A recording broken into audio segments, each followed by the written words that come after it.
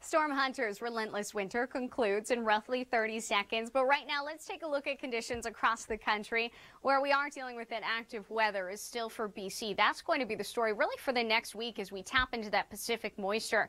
Further east, we're dealing with a stagnant air mass for Ontario. So that's going to bring some foggy conditions to start off your Monday morning and through the overnight. Monday morning, here's what temperatures look like. -1 if you're in Winnipeg. Feeling cooler than that when we factor in the wind chill, but holding on to some sunshine as we head throughout the next few days. More coming up, but right now, Storm Hunters.